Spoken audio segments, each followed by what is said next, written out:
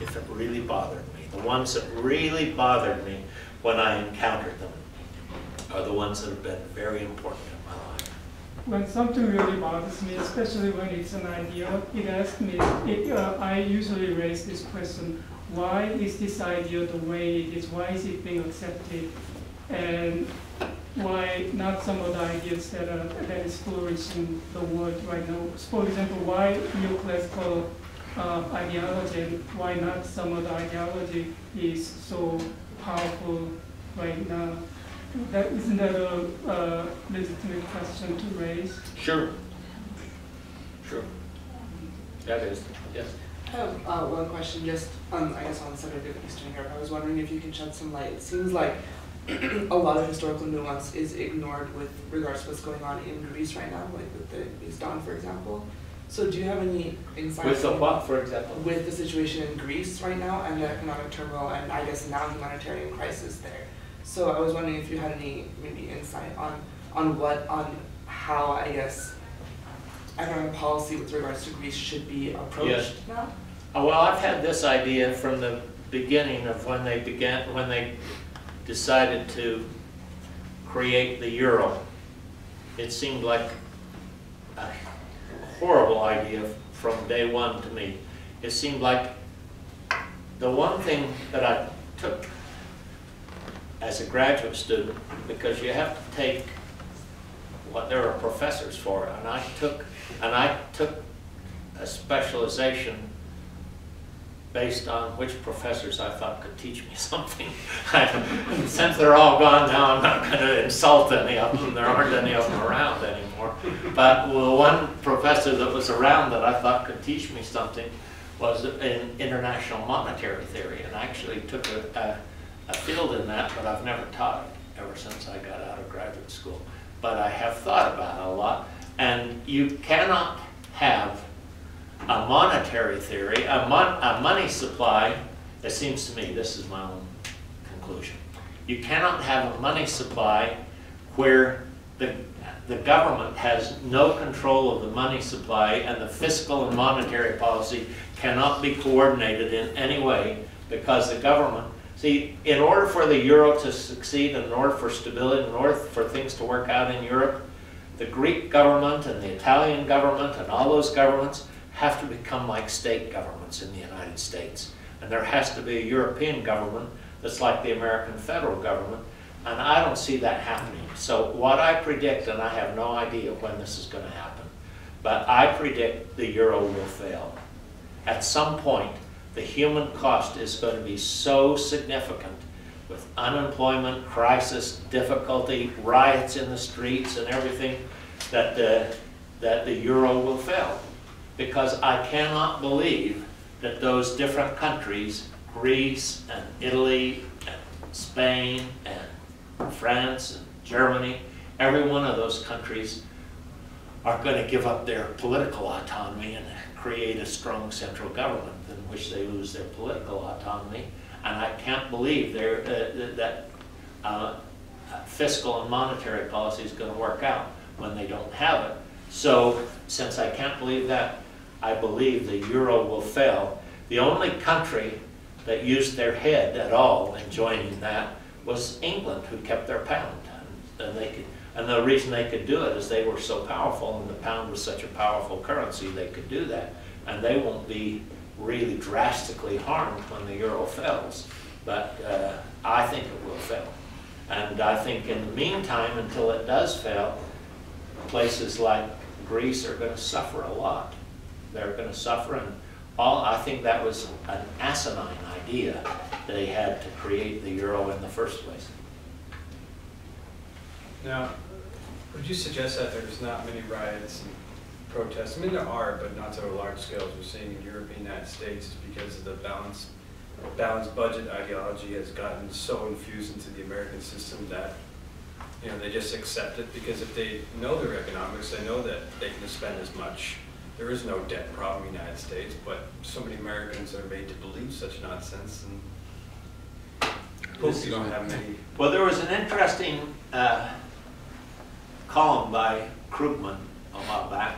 He says that there is this short-term propaganda machine. He says it's similar to the propaganda machine that led us into war in Iraq, that has caused us just to forget all about Keynesian economics and lead to this thing. And he said it's come in the last 4 years, 5 years, and it's come from right-wing people who have never really accepted New Deal reforms and have never really accepted Medicare and Social Security and all these things, and want to roll them back.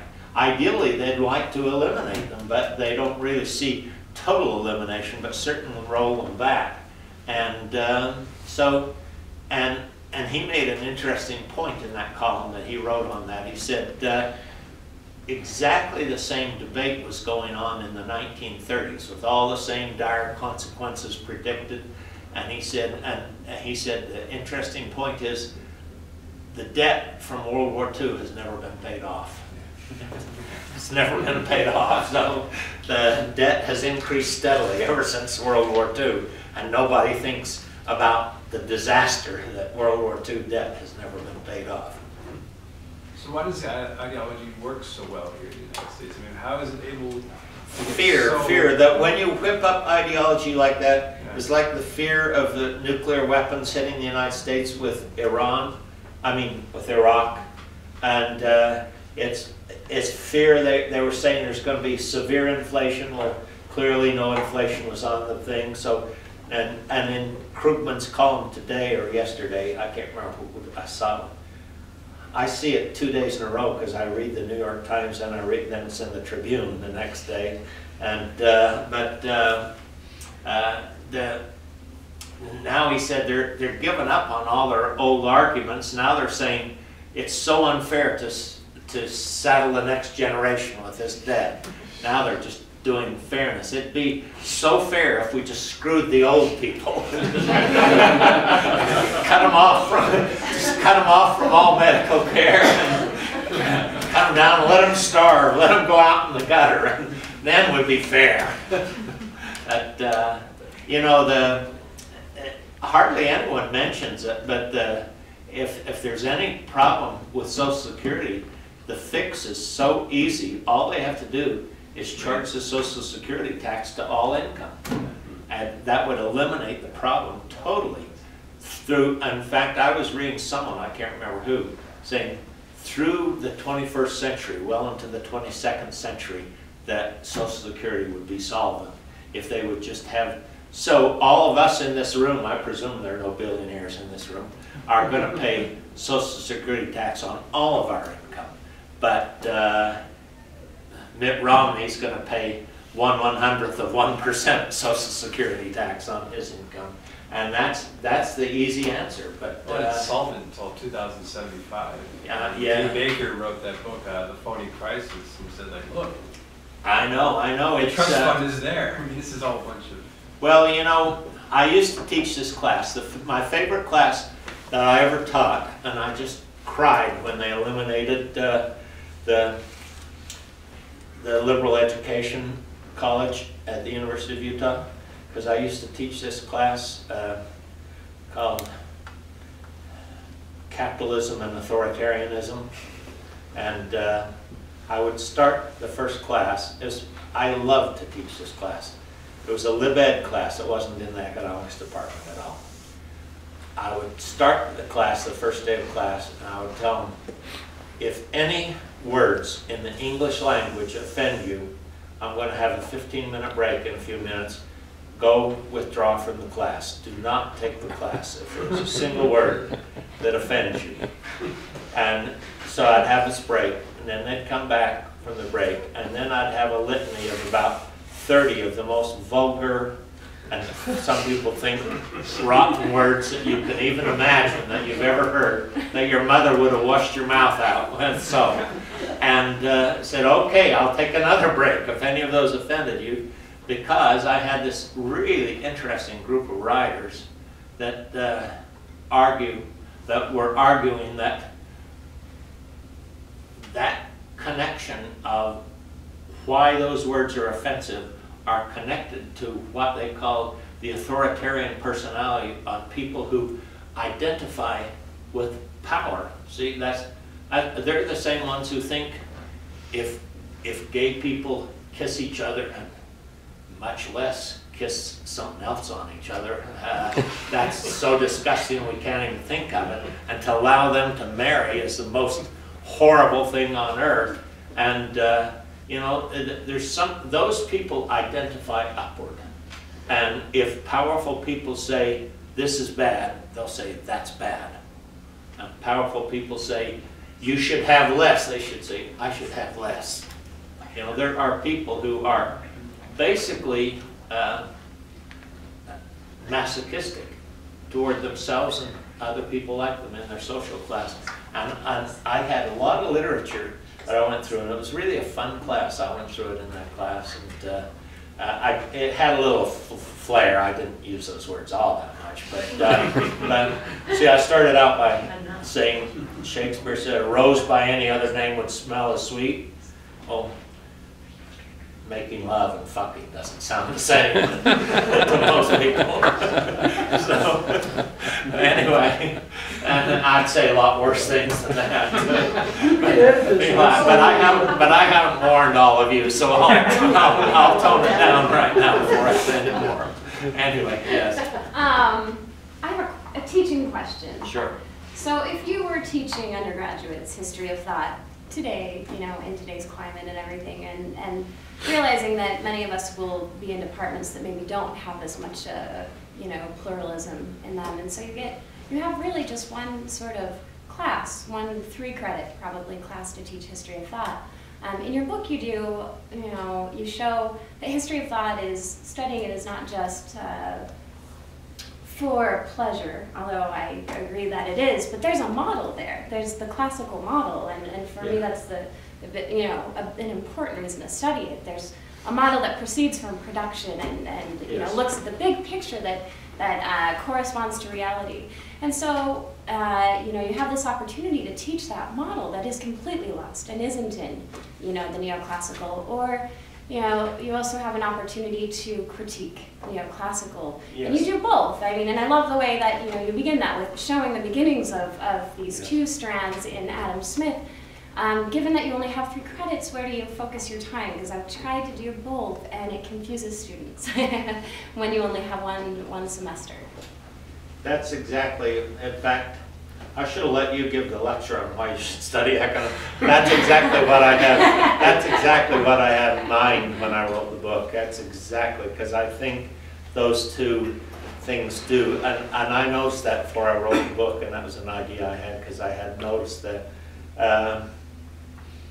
you really got to, on a 3-hour, 1-semester course, you really have to cut down. There are only, you'd have to cut down to the main things that illustrate those. I would say you'd have to really cut out at least half, if not more, of what's there. Because it is hard.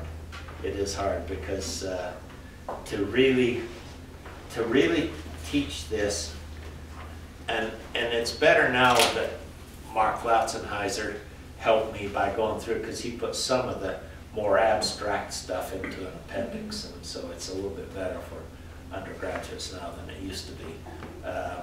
But for an undergraduate thing, it would take a full year to go through that. Easily a full year, and it would be gung-ho good students who would read it all in a year. It would be. You know, I'd have to just really look at that and think about it a lot on what you would do. I think I would tend to still include John Stuart Mill and Adam Smith both, because they both do have sort of both approaches within them, and it's only after Mill that you get the universal separation, I think, thereafter. So I'm not sure before Mill. That's where the problem lies, because there's a lot between Adam Smith and Mill. Yeah, that's a hard question. It is. Oh boy. I'm glad you see it that way, though, because you'd be the perfect person. If I was a department chair and wanted someone to teach it, hope that I could find a person who would have in mind Who exactly. just wants more time to teach it. That's If I was department chair, I'd say, let's make this a 2-course, 2-semester course for you, yeah. I find it, I found it difficult because I have been teaching that class, and on the one hand, building and developing a model that is quite foreign to students, but actually quite, approachable, Yes. but also the importance and significance of critiquing showing the critiques of the dominant paradigm, and I find myself sort of torn, and I sort of moved around on how much of each I do, and just kind of wondered, if you were teaching today, would you think it more important just to sort of teach the classical model or to critique? No, I think the critique, in fact, Do you- that's what I told Jerry Gray when I visited, and he was thinking of trying to simplify his curriculum. It's really difficult. It's really difficult. That's such a dilemma. It's a huge dilemma. It's I just don't know. Yeah. But since you have the right idea, I'm convinced you could handle it as well as anyone. Not that you could handle it without any difficulty, but that you could handle it as well as anyone. I may call on your endorsement one day. So what if we were trying to reimagine, this cliche, the undergraduate curriculum? Suppose the only constraint we were working under was that the student can only take so many courses. But let's forget about accreditation and other kinds of, or not completely forget about them, but not make them the focus. What do you think an ideal undergraduate economics curriculum would look like? Well, unfortunately, I do think that the profession has us by the short hairs. I think you can't do anything about doing principles and intermediate theory. I think you have to, or I think you will penalize your students later. I think that's just the power of the profession. I would like, if there's room, to have a full year of history of economic thought. I would add that, and then that's all the requirements there would be. Would you put that before principles or I'd between put principles it and intermediate? I would put it between principles and intermediate myself, or simultaneous with intermediate, maybe. Either between or simultaneous. I'd have to think about that. I don't know, because in a way, it'd be better if they'd had intermediate, because then they'd see this critique that Kristen was talking about. But I don't know. But I've thought about also eliminating principles, because intermediate theory can be done with no background. The problem that principles does offer something that intermediate theory doesn't, that students need, and that is they have this whole thing on principles on the banking system and how money is created and all that, that's not usually in intermediate theory, that actually is one of the few practical things that students get by taking economics. So you don't want to eliminate every practical thing they get. So I don't know. That's really I talked to Jerry, and I mean, he was hoping I'd give him some expert advice, and I said, all I can tell you, Jerry, is that I'm just dumbfounded. He said, damn, you weren't any help at all. Okay, this has been a great discussion, and it apparently could go on for hours. So I really do think that we need to thank Kay for coming, and maybe he'll stick around and answer a few more questions. And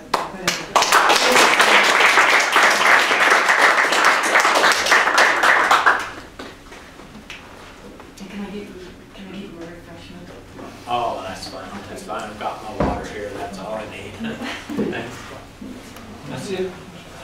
I just wanted to mention something to you. I've been trying to work with alumni, chair, trying to build it.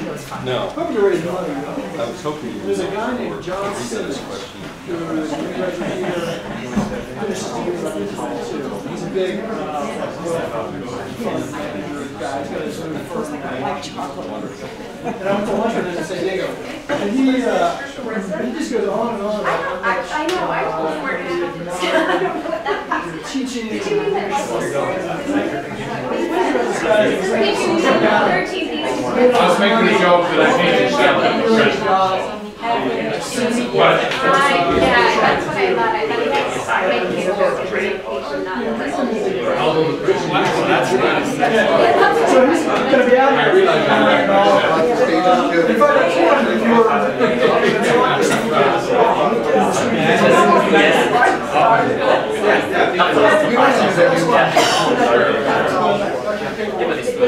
Okay. I made a suggestion of 5 minutes.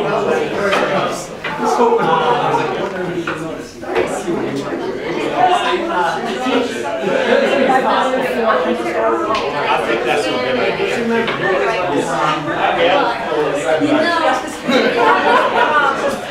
When they announced the star,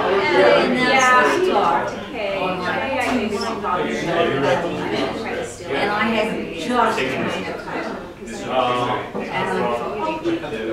just I keep making fun of about Yeah, that's true. We looked at a lot of so I would have Yeah, so I mean, my suggestion wasn't competing with University Plain, but I agree with it, by the way. I think that's a good idea. I don't know, yes. We do. It'll be there.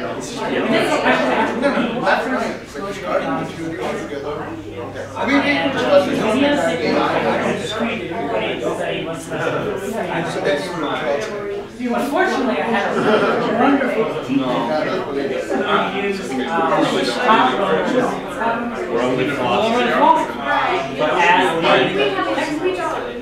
and I thought, wow, this is a great song. And then I got to college, and I got some principals and thought, man, this isn't And that's just nearly as good. right. In fact, what I did, I had a horrible, I spent my freshman year, so I had 2 bachelor's degrees, economics and physics. My freshman year doing music. I was doing just Western civilization and stuff like that. So my first summer I decided to take an economics course. The summer between my freshman and sophomore. Not really knowing that in summer, you might not be a team professor that you get, and then it was a horrible class. So what I decided to do, since I had this background, I checked out I checked out Samuelson's economics, and I checked out a book by, I think it's Swedish or Danish, a loser called Anti-Samuelson. Yeah, I remember that book. And that's what I did that summer. I mean, I read the awful textbook. I haven't. Then I read the chapter, the Samuelson chapter on that subject, and then I read Linder's chapter on that. Wow, that would have been an interesting. That's what I did. Yeah. But if I hadn't had that high school class, I would never get this. Because principals were so. If they would only have that money in banking to be an intermediate, I wouldn't even advocate teaching the principles. Right.